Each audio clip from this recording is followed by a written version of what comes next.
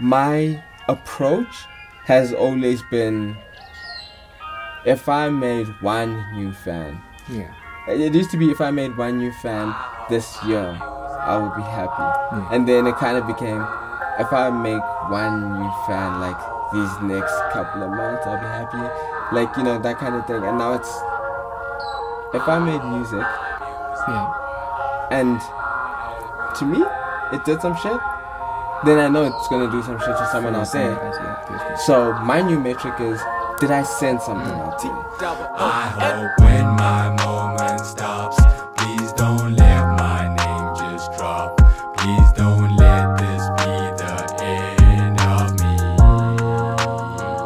And I hope when that moment comes, see the good and bad I've done. I just hope that I made something me. Look, yo, I'm just hoping that they see how great I am, that's hype. I'm just hoping that the shit I put out is for life. I'm just hoping when I turn to light, I can be a star, shining, guiding you through blight.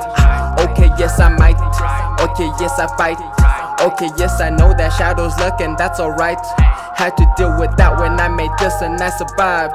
Now I'm at a point where fuck them all is what I'm like.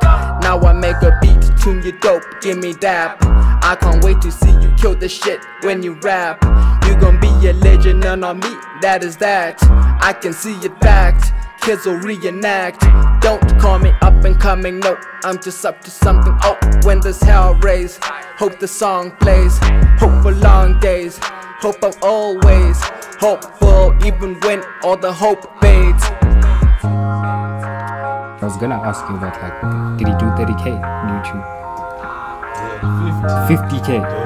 See, like, so how does that feel in terms of like the previous metrics, and when you're comparing it to now, like, as the interaction on that platform giving you a different whole view in terms of how to do things? But it, as an artist, it ruins the purity. So then now you come up and people will be like, dude, yeah, you hit 50K. And then you're like, yeah. The artist is sad because it's like, I saw how you have to get it to people. Why isn't my music just magic? You know, like why doesn't it just click and go out? Do you think like right now maybe that is how you need to start? Yeah, it is.